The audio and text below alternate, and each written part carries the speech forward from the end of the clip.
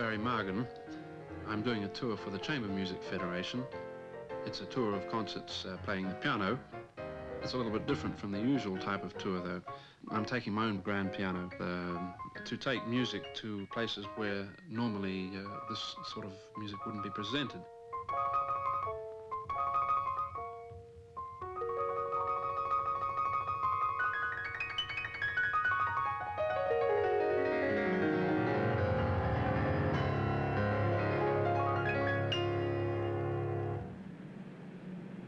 Quite a few problems can arise when you're humping a grand piano around on the back of a car.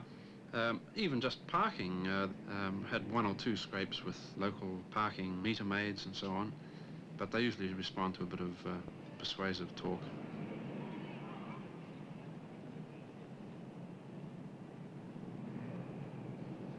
I specially designed a trailer for this tour. This is a trailer with a sort of lid on it with a hinge at one end. You just lift up the hinge and get 4 or 6 strong men and slide the piano out on its belly, put it on the ground to tilt it on its side onto a little trolley, and then we wheel it in to wherever we're going to be playing. The whole operation takes perhaps an hour, give or take a few broken thumbs.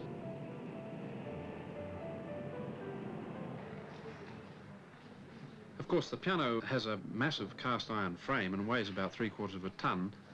It looks pretty solid, but in fact we had to handle it like a newborn infant, complete with swaddling clothes. It was wrapped up in blankets and sitting on top of a couple of mattresses, and I think perhaps we should have called it Margan's boudoir move instead. The outside is highly polished. We had to take a lot of care that none of it got scratched.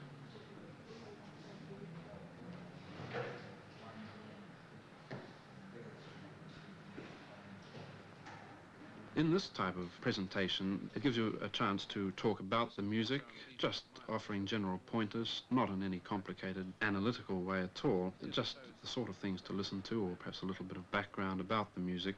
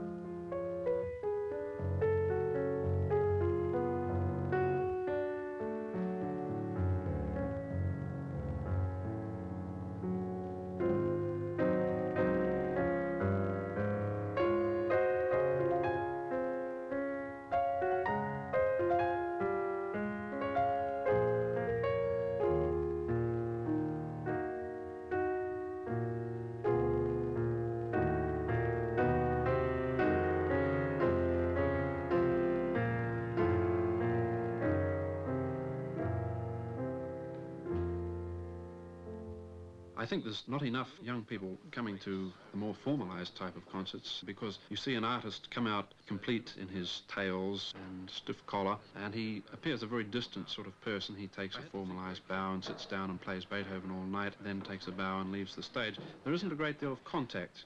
In this type of presentation, the audience feel that they have actually met the performer instead of just going along and seeing or hearing a performer. So it becomes much more of a social, enjoyable occasion instead of something of a ceremony. I like to include a couple of New Zealand compositions on my program. I'm always pleased by the impact which Douglas Lilburn's Sonatina has. I personally feel that this is closely identified with the New Zealand landscape and light qualities.